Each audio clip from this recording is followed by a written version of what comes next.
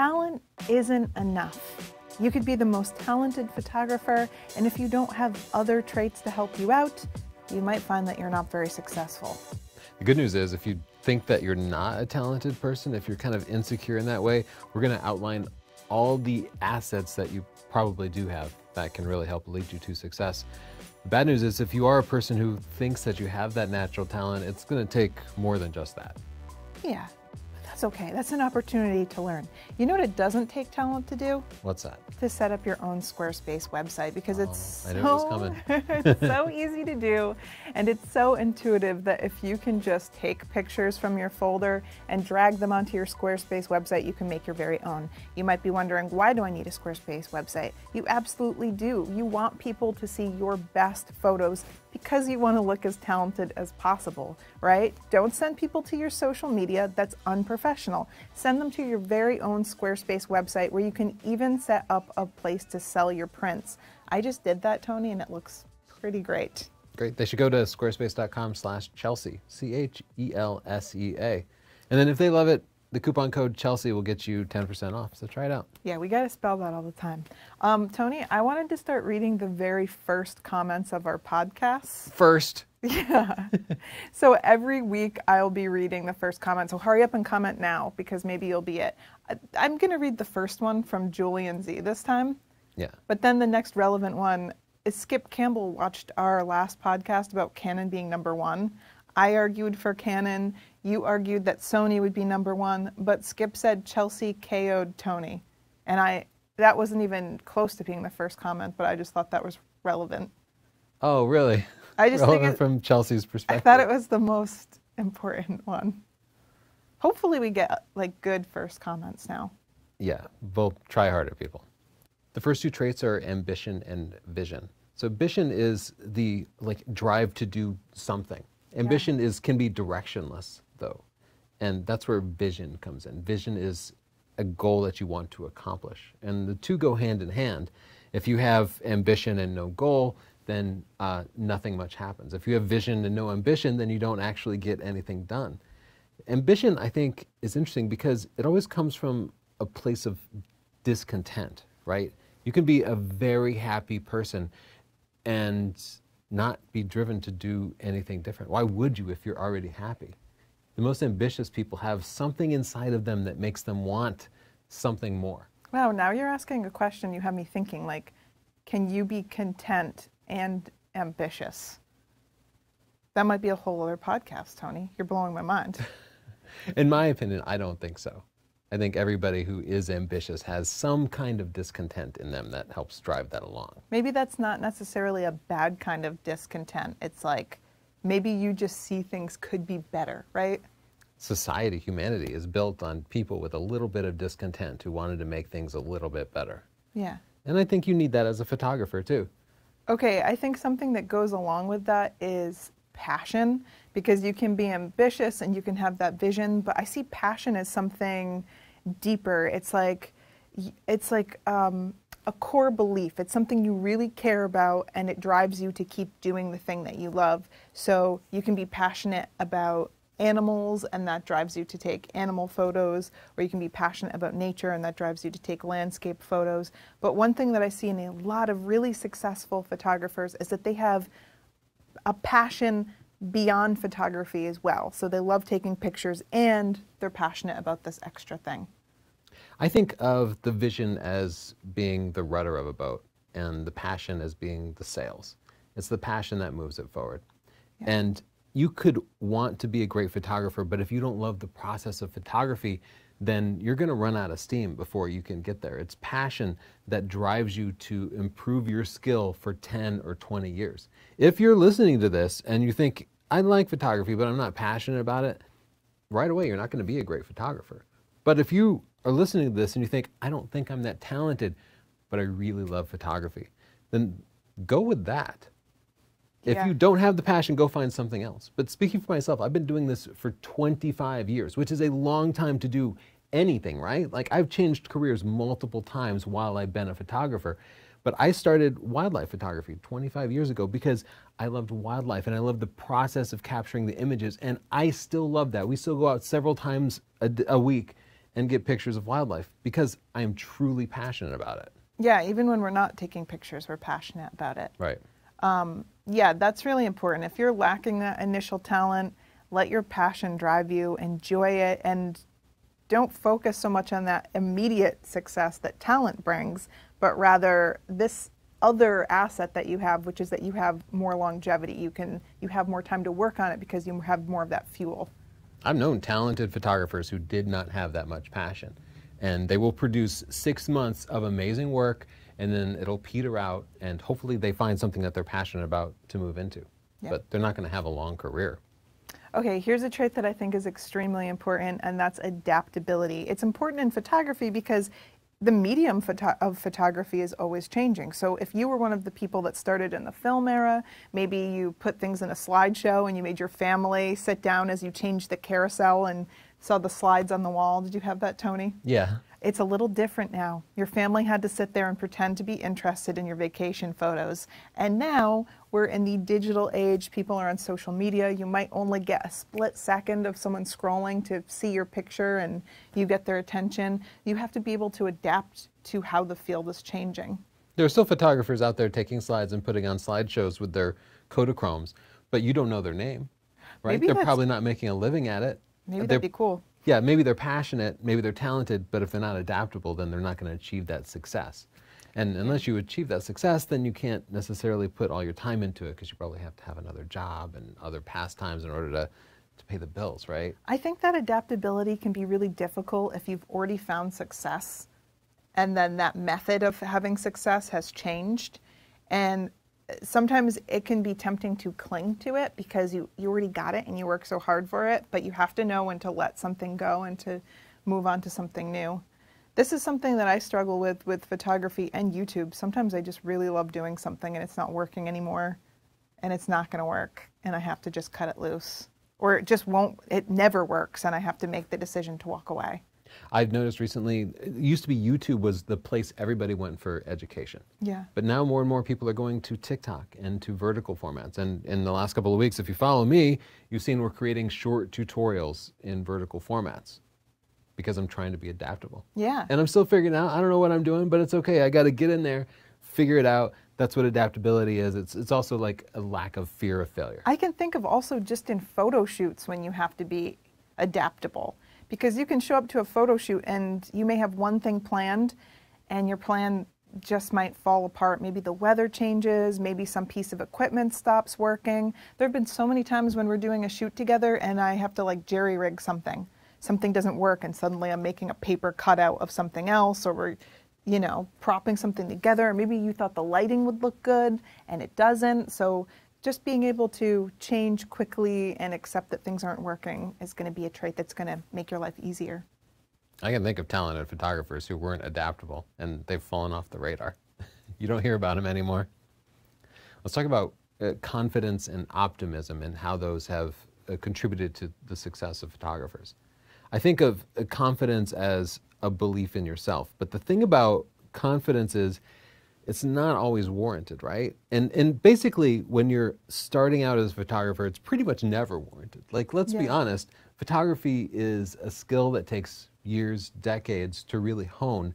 Nobody picks up a camera day one and is going to produce great images because it's just not that simple. But there are people who have so much confidence and belief in themselves that they believe their first images are fantastic. And we've seen time and time again, the people with that inner confidence, even if it's unjustified, go on to be successful. Yeah. I mean, I've seen it go both ways. I've seen it work against people too, where they are so sure they're talented, they won't take any outside influence or advice, or they refuse to change. So I think confidence can be unhealthy, like I'm already great, everyone should appreciate me. Or confidence can be really healthy, like I know I can achieve this. I might not succeed the first time. I might not be the best for the first few years, but eventually with work, I have the confidence that I know that I can do this thing. And so I think there's just a healthy level of confidence. And also optimism. Yeah. Even if this doesn't turn out great this time, next time it will, or I'll keep trying, or I'll always land on my feet. Just understanding that even if things don't go well, you can make it work for you. Yeah, it could be confidence or optimism. Like you need one or the other. Either you believe in yourself or you believe in overcoming all the challenges that are going to be in your way, and you believe that if you stick to it, things are going to work out. You know, it's something I'm really confident in, Tony. Squarespace? Yeah, Squarespace, and that people are going to really enjoy setting up a Squarespace. And one thing that I'd really recommend that you do is set up a place to sell your prints. It's a great way to see if people actually mean it when they say, I'd love to buy one of your pictures, because then you can say, go to my Squarespace and just click on the button and you can buy it, and it's easy. They pay right there. They take credit cards. You don't have to handle any of the difficult stuff. And if you even just sell one print per month, that means you pay off your Squarespace. It's really easy, and it could be free if you sell a few prints. So go to squarespace.com/Chelsea, use the coupon code Chelsea. But this ties into confidence, because I talk to people, photographers, and they'll introduce themselves and I'll say, oh, where can I see your portfolio? And they'll say, oh, my work's not ready for a portfolio yet, because they lack that confidence. But everybody at some point has to decide that they're ready to show their work. And it's never going to be perfect. If you're that type who's waiting until your work is perfect, you're never going to get there. You have to decide, this is what I have now. And yes, maybe in 5 years, you're going to look back and think, oh, that was a little bit embarrassing. Yeah. I chased these trends and it didn't work out. That's okay. You can update your portfolio. You can update your Squarespace. To have the confidence to start now, create a portfolio, and then you can update it.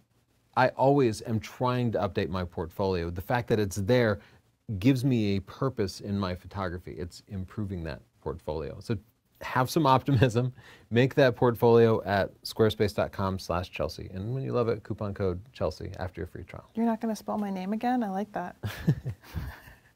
Okay, here's a trait that I think is extremely important. If you have talent or if you don't have talent, you have to have self-awareness. And to me, self-awareness is the ability to know what your strengths and your weaknesses are. And that's important, because it's okay to not be good at everything, but to be aware of it gives you the opportunity to either learn how to better yourself or how to ask for help. And sometimes I make the decision to better myself. Like, I noticed that my editing was slipping, so I learned more about editing photos. And sometimes I realize I just don't have the time to even learn that, and that's an opportunity for me to outsource the work, have somebody else do it, call in a favor, whatever it is. And so being aware is very important. And confidence can be the enemy of self-awareness, because some people have a great deal of confidence because their parents praise them every day and they said, oh, little Johnny, you're so smart, you're so good at everything you can do anything. And then they actually become afraid to try things because they might fail. Yeah. Self-awareness will allow you to acknowledge you're not perfect, you're not going to be the best at something immediately, you have these certain weaknesses, and it's okay for you to find different ways to address them, such as outsourcing it, such as developing those own skills, and just acknowledging, like, okay, you're not a perfect person, nobody expects you to be, you're just human. Yeah, I think it's also a nice way to acknowledge that other skills are really useful and important, and sometimes we can have the tendency to overvalue what we're naturally good at, and having that self-awareness allows us to say, okay, well, I'm really good at the artistic side of photography, but I know that Tony could help me out with some of the technical stuff that's been challenging me. And so it gives you the opportunity to appreciate someone else and then also collaborate with them. Okay, the next point is storytelling. And I want to use Ansel Adams as an example, probably the most well-known photographer of all time. But why is he so well-known? Odds are there were lots of other talented landscape photographers at the same time. It was a popular medium, but you don't know their names. They probably produced images that were very similar. Would Ansel Adams' images stand alone if his name was not associated with him? The answer is definitively no, especially if you look at his early work. It was not that great, but he built a reputation for himself by making himself a part of the story. We heard of his adventures through Yosemite. He made himself interesting. He publicized himself. The photographer is inherently part of the success of an image, and vice versa. They have to be developed hand in hand. Isn't that the same thing with all art? I mean, I've seen these documentaries on really high-end reproductions of famous artists like Michelangelo or something, and people can perfectly replicate their art, but it's a fake. It's a knockoff, and therefore it has zero value even though it looks identical. We see the same thing with name brand items. You could have your fake Gucci belt, but it's not really Gucci, and you're kind of your own brand once you become a photographer, and your story is a part of that brand. When Instagram started up and photographers were putting themselves in landscape pictures, they'd have some beautiful photo and then they would go stand on the peak of the mountain in their orange backpack. And old school photographers thought that was like narcissistic. Why would you make yourself part of the picture? But that is the secret. You were always part of the picture. Now more than ever, you have to tell your own story, and you have to make yourself a little bit famous, a little bit admirable, a little bit interesting if you want your pictures to have those traits. There's no well-known photographer that you can think of that got there by keeping their stuff secret. Maybe Vivian Maier. Yeah, but nobody knew who she was till she died, so that was really sad. So Vivian Maier took a lot of pictures. She was a very talented photographer, but her work was not discovered until after she had already died, and then I believe it was discovered at like an auction house in Chicago or something. I may have that wrong. That's really sad. Yeah, and that's probably not what you want your success story to be, right? Yeah. So if you are shy, you need to address that in your self-awareness and put yourself out there. If you think you're boring, you're not. Everybody is interesting. You just need to open up and allow other people to see what you have inside yourself. So put yourself out there. Make your social media, you and your photos together. That is the secret of storytelling. Yeah, I like the travel photographers who their journey is a part of their photos. That's kind of fun. Well, it's always been that, right? Like the cliche of the National Geographic photographer was not founded solely based on the images, but the stories that went along with those images, the background, not the pictures themselves, which could be easily recreated, but it was about the entire journey of going off to some faraway land. Yeah, right? they often just made up the stories, more dramatic stories to go with the picture. Exactly, frequently, as we have kind of exposed. And when you take that story away, it's suddenly not nearly as interesting a picture, right? But nonetheless, the storytelling is key. Another thing that will help you be successful as a photographer are resources. Obviously, you're probably thinking that's obvious. Well, one thing I've noticed is that not everyone is good at identifying their resources to use them. And so your resources can be the connections you have. Obviously, money is one that people think of, or wealthy parents or something like that. Your education. It can be anyone around you or any access to something valuable that you have. So you could live near a national park, you could live in a beautiful location, you could live someplace with specific wildlife, and those all become your resources. I actually think of our video guy, Frank Dinardi. He lives near us, and he worked for a landscape company, and he was helping landscape really high-end properties, but when he discovered he was really passionate about photos and video, those clients became his resources for his photo and video businesses. So he started doing real estate, and then he was doing drone videos, and now he's on YouTube. And so a lot of people might have been in his position and said, what resources? Like, I'm in landscaping. What does that have to do with photography? But if you're open-minded and you seize the opportunities that you have in front of you, you can leverage your resources to help with your photography. Yeah. Great suggestion. And one of the most important resources we've seen is early support. And unfortunately, this is something that you don't necessarily have a lot of control over, but I feel like I have to mention it because when you look at famous photographers, they always have a story of early support. Ansel Adams, his parents, when he was a kid, they gave him a brownie. They brought him to Yosemite. He took pictures and they encouraged that. When you look at Peter Lick, famous photographer, his parents gave him a brownie when he was 8 years old. Mary Ellen Mark also got a brownie. Yeah. Brownies made a lot of photographers, apparently. David LaChapelle, he was a small kid when his mom put a camera in his hands. And if you don't know David LaChapelle, you should look him up. But he makes these incredibly orchestrated portraits. And you know what his mom did when they took family portraits? She would arrange the family very carefully. And he took that and he ran with it. That early support was really key for him. Some of you are going to be missing this. This is not a requirement, but it has historically been a big benefit. If you look at people like Gordon Parks did not have any early support, but he had the passion and the drive and the vision, and those overcame the lack of early support. Yeah.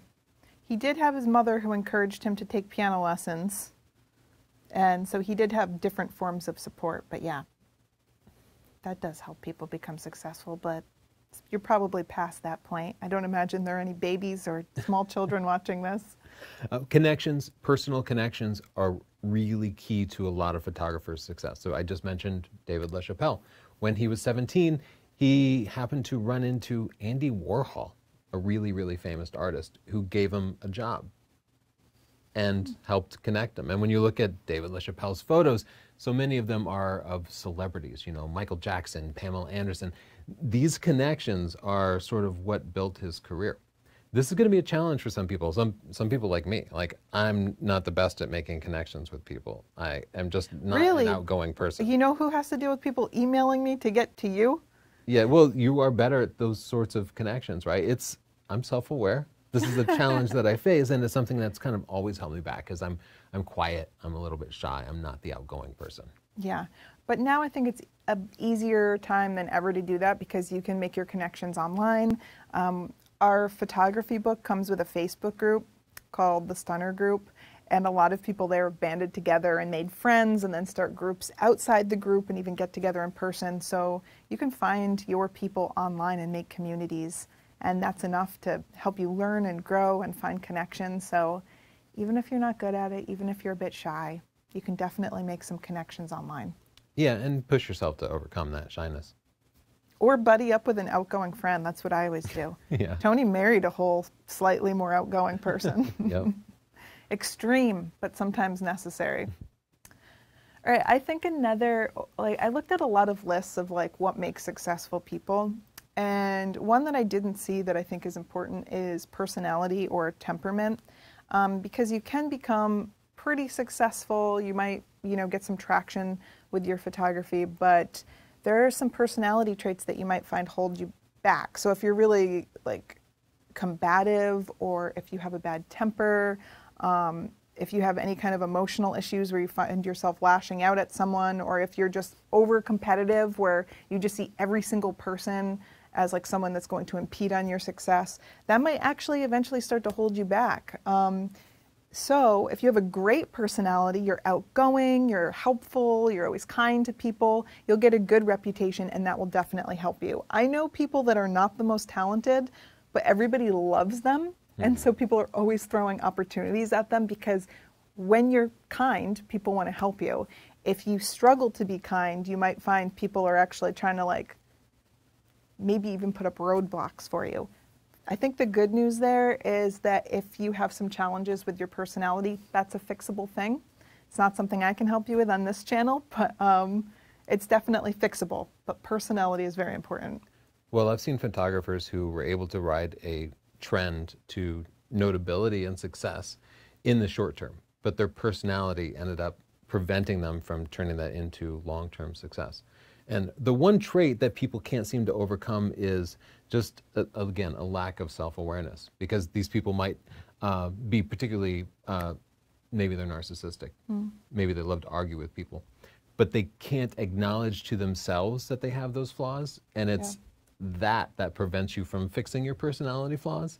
So if you can look at yourself and you can say, oh, my personality flaws are, I don't communicate very well, I'm not responsive, etc., then that's a good sign. But if you're looking at yourself and you're thinking, I don't have any personality flaws, then that's when you really need to take some time and look inside of yourself. This is one that I've consistently struggled with because I'm not, you say I'm better at being outgoing, but I'm not. I have to work really hard at it.